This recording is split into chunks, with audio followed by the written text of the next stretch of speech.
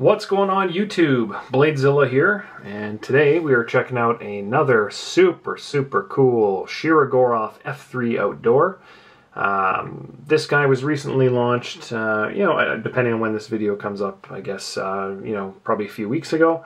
But super cool knife in the production line that's at a wicked price point. When it was launched, I want to say it was $850 US, but that may have changed by the time you watch this video. It's super unique in the Shirogorov lineup because it's got these really nice bright orange highlights on it on a pretty subtle green kind of outdoorsy look backspacer, or not backspacer, what am I saying? Rest of the handle here in that. I think it's, what's this guy made of here? I think it's a G10. I was going to say carbon, but it feels and looks more like G10 to me. So, super robust, super durable, at a great price point, and we are going to get into the details of this guy. And I think the main thing that people want to know is how it compares with an F3 NS liner lock, which I just so happen to have an aquatic here that we are going to compare it with in a lot of different angles and details, and get you guys on your way. So, let's get into it. First things first is the size, which we're going to go grab the measuring tape here and take a look. Let's see what we got. Let's see, should be 4 inches. Yeah, it looks like 4 inches on the blade. Overall should be 8 3/4, I think. That looks about right, 8 3/4, depending on how good your eyes are. So that is what we're going to go with. The material on the handle is a Chromax, which is basically an L-Max on steroids, but just a little bit of steroids. You know, nothing that would get you disqualified from the Olympics, if you're into that sort of thing. Comparisons in the Shirogorov lineup. Let's grab a few here. We've got a Neon NL here, F95 in the middle, and we have a 111, which I'll throw up top to kind of give you an idea of the three sizes. Now between these two there is obviously a stellar production and custom division and full custom for size, but for most people who's looking at this knife, you're probably looking at a Neon NL, and you're probably looking at, you know, an F95 kind of knife, maybe a turtle, maybe you're looking at one of the new F95 NLs, which I happen to have one right here, which is phenomenal. And remember, the angle of the camera, the angle of the dangle is going to make this look bigger from that angle. So we can flip these around, and you'll probably think this one is now bigger. It's kind of tough with light, especially when you're really stupid like me, according to comments. Just kidding. But not kidding. Something unique about this knife is that it comes in a really cool leather Sinkovich designed sheath, which I'll show here. And the reason you're like, when does Shiro ever give you a leather case or sheath? And the answer is not very often. But when they do, it's a thing of beauty. Nice logo, and I'm telling you right now, I'm 3 feet from the camera, and I can smell the case. It's like genuine leather. It smells great. Don't know what kind of hide it is, or blah blah blah version of the cow. I don't know, I'm not a leather guy. But you've got a cool stamped in Sinkovich, or burned in, whatever you want to call it. Dual position, so you can run your belt through it both horizontally and vertically. So if you want to access it from the side belt or up top, you can do both, which is cool. On the front, they've got a slot where we've got a cutout in the leather itself, and it just fits around this nice Shirogorov. Quietly put a nice little shield on this, like a Shiro shield, and it just fits around that. Goes in with a little bit of effort. This guy's been put on twice. There's the third time, so it's still a little tight, a little virginous, but looks good. Leather's of high quality. Stitching seems solid. Can't complain on the case. So, why are we giving you a case, you should ask, right? if it's an outdoor knife? Well, my guess is that if you're going to carry this, it's going to be probably on your belt and easily accessible rather than in your pocket. So when they do that, they don't give you a pocket clip. Is it a faux pas? Maybe. Personally, I think it just adds to the cool factor. And for somebody who wants an F3 that's a little thinner, this ticks those boxes. So let's compare this with an aquatic, because that's what we're here for. We want to see how it is. And without having a bunch of calipers, because I still haven't bought any from Amazon, yet here we are with, you know, $2,500 of knives on the table. We still don't have a $20 pair of calipers. So in hand, they obviously feel very similar, but I think this guy is actually thinner all around. Tell me that that backspacer is not substantially different between the two. You guys see that? So in hand, the first thing when I picked it up, I was like, oh man, this thing is lighter, right? Because you are losing that tab, right? You're already losing the pocket clip. But between the two, I think the distance between the two handles or the frames, I think are different. I think the F3 Outdoor is thinner. You know, you tell me, look at the pictures, does that not look thinner? So I'm assuming the blade would be thinner, right? You're carving up animals and stuff, so you'd think the blade would be a thinner. If you look at the jimping on the two, that's certainly evident there. If you look at the tell is obviously the blade, but look at inside the actual handles there, the blade's much thicker on the F3NS, right? In terms of length of the handle, I would think they're very similar. I can't see them being too different. But I believe this guy is on multi-row bearings. This guy's also on multi-row bearings, but if you look at them, I believe this guy has the captive pivot system, whereas the F3 Outdoor does not. As you can just kind of tell with that collar on there. So just a little bit higher level on the F3 NS, I'd say, to the Outdoor, which is pretty typical when you start talking Chromax versus, in this case, Vanax or S90V on the Terrace. You just kind of, you know, they just kind of tend to give it the premium finish. If we look at the knife on the other side here, it's beautiful. You know, we've got a very nice liner lock. It's all titanium inside, and we've got milling on both sides. I will try to show this, but it is difficult for me. Hopefully you can see, the camera doesn't adjust too quick, but you can see on the inside there's certainly a ton of added weight savings taken out of that liner, which looks great and not surprising at all. We've got, do we have a metal insert on this? Yeah, we've got a replaceable metal insert on the lock bar here as well, which is a nice touch. And remember, it's not all about durability on these, it's about tuning the materials. So when you have a Vanax versus S90V versus M390 versus Chromax versus LMAX, you know, maybe that metal changes between them, that interface metal. So it's just to kind of tune that transaction between the two to make it a little smoother, a little bit nicer. I've got no problems with that. Ergonomically, I think they are the same. If we look at it, we got a nice smooth cutout all the way around. I will say that this guy has a bit more of a ridge on the inside here, but we still have that same machined spot on this side, which is evident on both, and I believe they are the same widths of frame. I think, if my eyes aren't deceiving me, it might be actually thicker on the aquatic, ever so slightly.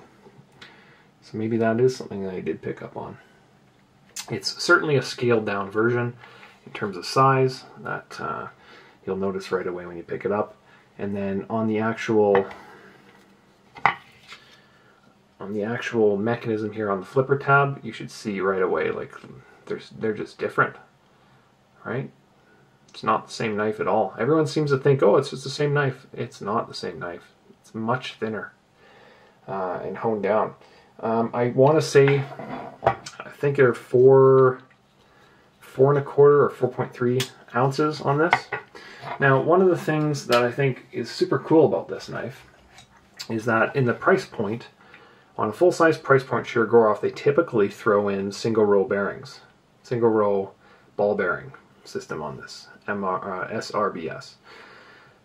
They put multi-row bearings on this, which is kind of interesting because they wanted to do, they just wanted to get a little more stability, right? Because if you're carving into carcasses and animals and stuff, which is the intent of it, it's an outdoor knife, but I would think it's more of a hunting knife than just being outdoors. You want stability in the blade, side to side, right? There's zero play in these. When I go through a Shirogorov, I don't have to tell you that there's no play in the blade. I don't have to tell you that it's centered. These are just, you know, it's common sense at this kind of price point. It's the best production brand on the market, and these are no-brainers. These aren't issues you have to worry about, like other knives. At an $850 price point US, you shouldn't have to worry about any of those issues. It's very rare that there are issues. You do still have access to a pocket clip, or not pocket clip, a lanyard, which they built into the back spacer, which looks awesome, and is certainly useful, especially if you're not, you know, if you're not using that clip. Sometimes it's difficult, so you'll want to have that lanyard, which is just nice to have.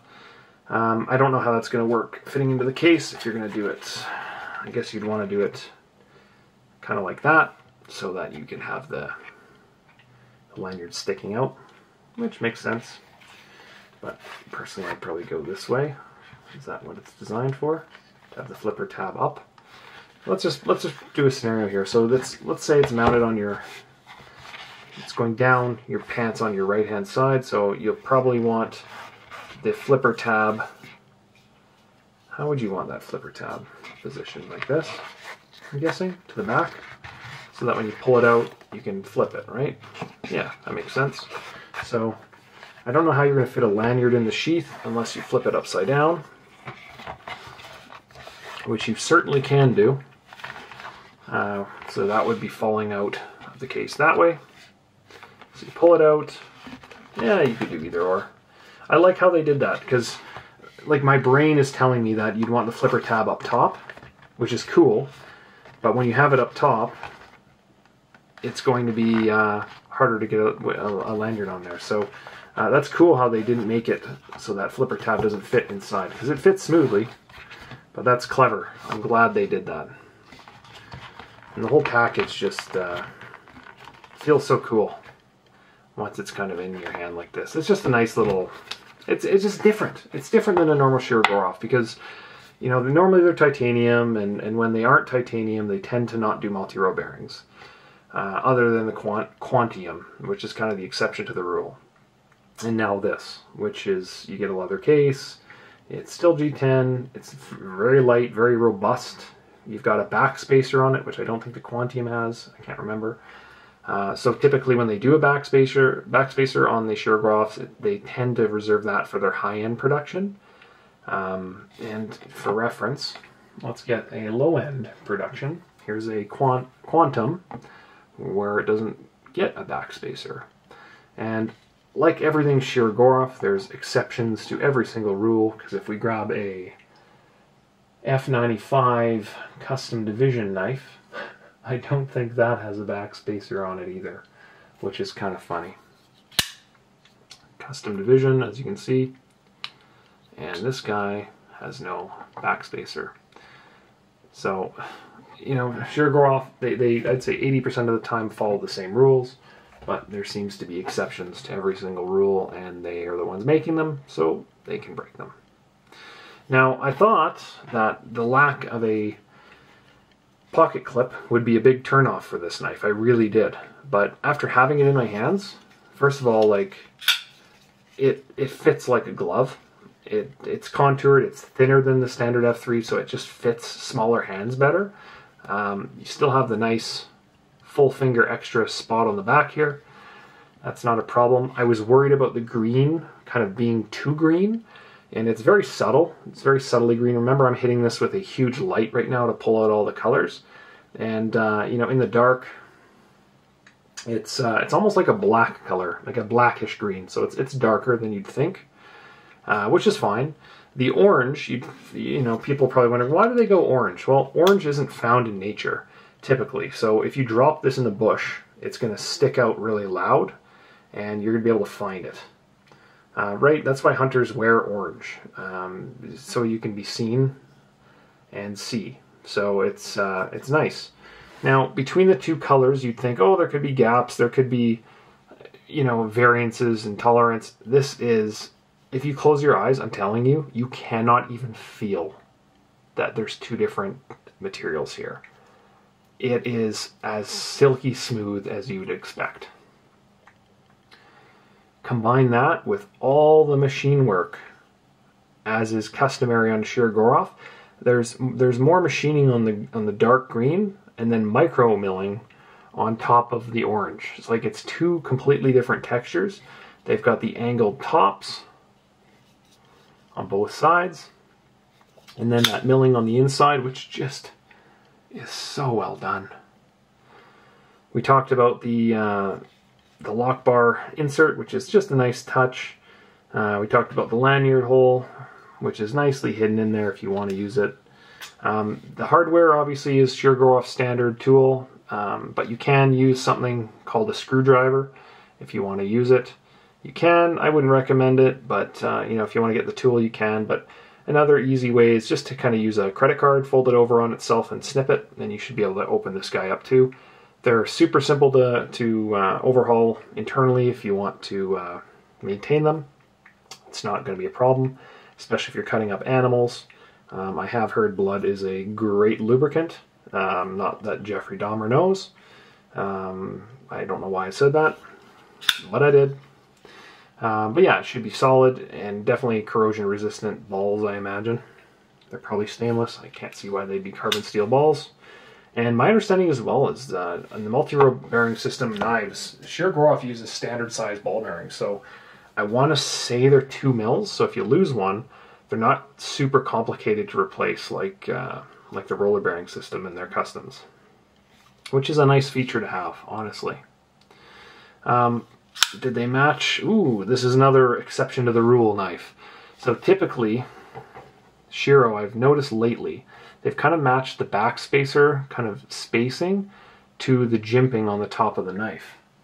And if I can find an F95, we can kind of show that. There's your F95. So you can kind of see the cutouts there. The Quantum. Well, the Quantum's actually another exception to the rule. So maybe my rules just makes 0 sense.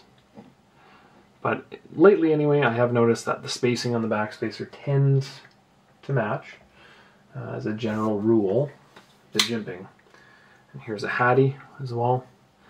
You can kind of see it. That's too many knives. So there, the spacing there.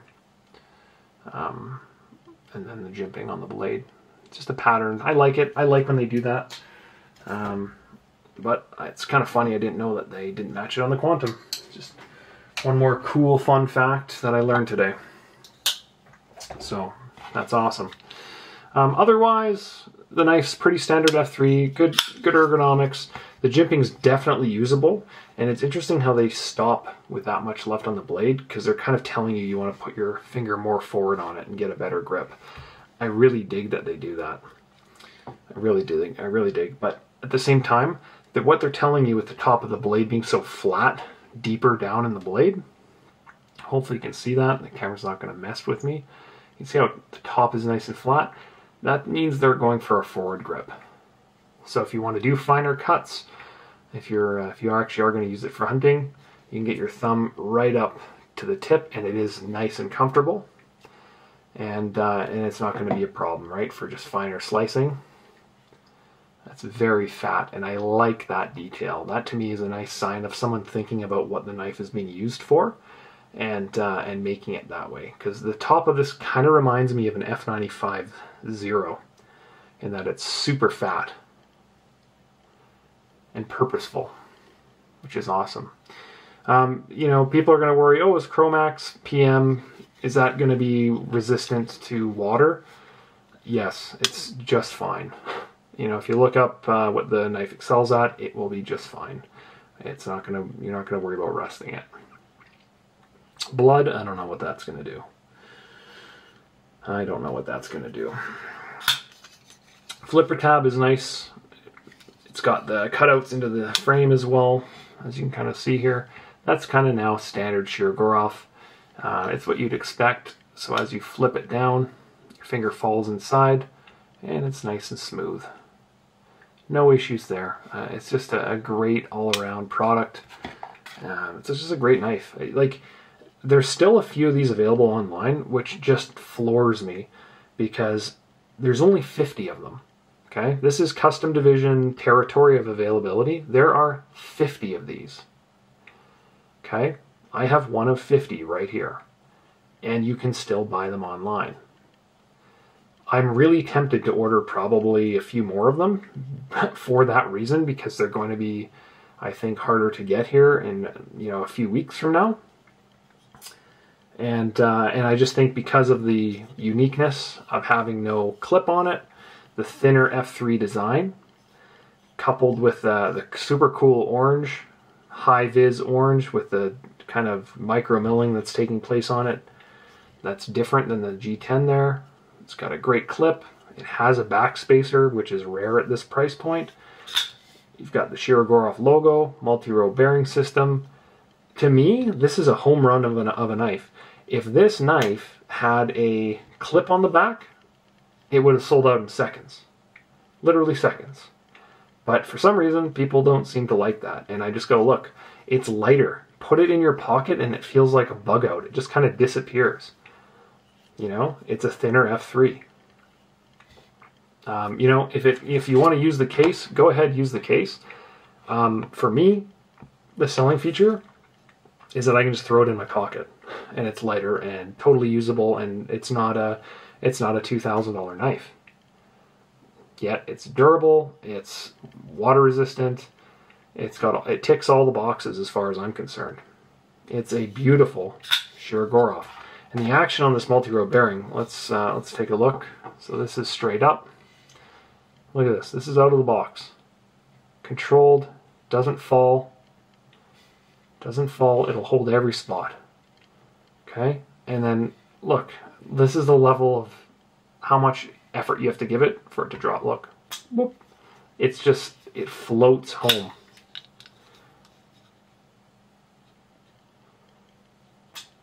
Like, that is just nuts. Medium detent, I'd say. You can't really fail this one. Actually, I don't think I can fail it. I'm going to try. There you go. I can, but I have to really try. Any level of general flickability is going to launch this thing out without any problems. Feels great. And it's only going to break in smoother. All the flicks on this knife are basically all it's ever seen. So, this guy is currently in the store available. If you want to check it out. Otherwise, I might have to backfill a few more of these because I think they are going to be hot on the secondary eventually. Which is cool. But if you're buying it to use it, that shouldn't be something you worry about. Buy it because it's going to be built for the task, and it's not going to let you down in the field, honestly. This is a stunning knife. You know, the G10's amazing, high-vis. Chromax PM is a super reliable, stout metal. Beautiful centering, multi-row bearings, flipper tab. It's going to be solid for years. And I love that they have the Shirogorov on the blade, which is nice. Personally, I wish it were kind of embossed back here on the handle. I think that'd be kind of cool. But on the blade's fine. Most Chromax blades, that's what they do. And it's probably a cost-saving measure. And then you have that Chromax PM written there as well. So, it's cool. Well, I think that is going to be it for the F3 Outdoor. if you have any questions, I definitely encourage you, let me know, because I will talk till I am blue in the face. And, you know, if you want to check out the knife, go check out bladezilla.ca. If by the time this video comes out, it may be sold, but when I'm filming this, it is available. So, and it is online currently as well. So, we will see. And otherwise, thank you very much for stopping by, checking out the knife, and seeing all the different Shirogorovs that we have in the lineup. And it's always fun to sit here and talk to myself alone for 25-30 minutes about knives, because it just kind of shows me how much I love these things and why I do this. So, thanks for stopping by, guys. We will see you. I think I'm going to do Monday, Thursdays going forward. It seems to be the video drops make sense for me, so that's what I'm going to be doing. So thanks for stopping by, guys. Any questions, leave them below. Otherwise, like, subscribe, share, all that yada yada stuff. And until next time, we will see ya. Cheers.